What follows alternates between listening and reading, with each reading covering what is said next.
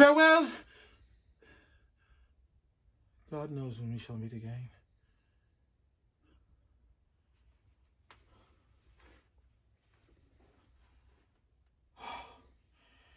A faint cold fear thrills through my veins that almost freezes up the heat of life. I'll call them back again to comfort me. Nurse! What should she do here? My dismal scene, I needs must act alone. Come, Vile. What if this mixture do not work at all? Must I of force be married to the county? No, no. This shall forbid it.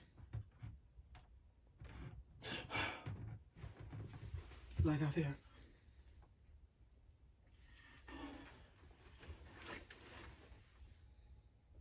What if it be a poison which the friar subtly hath ministered to have me dead, lest in this marriage he should be dishonoured because he married me before to Romeo? I fear it is. And yet methinks it should not, for he hath still been tried a holy man.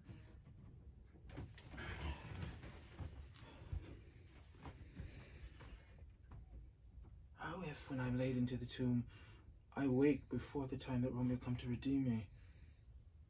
There's a fearful point. Shall I not then be stifled in the vault, to whose foul mouth no healthsome air breathes in, and there die strangled ere my Romeo comes?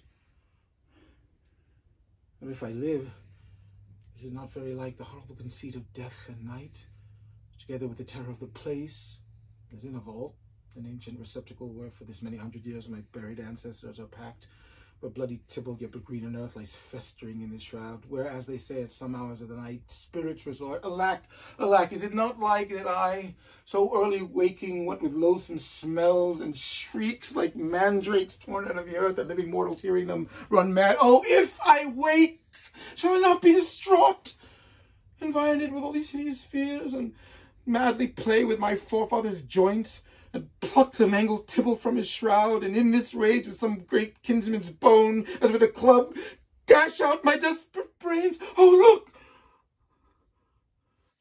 Methinks I see my cousin's ghost, seeking out Romeo that did spit his body upon a rapier's point. Stay, Tybalt, stay! Romeo, I come. This do I drink to thee.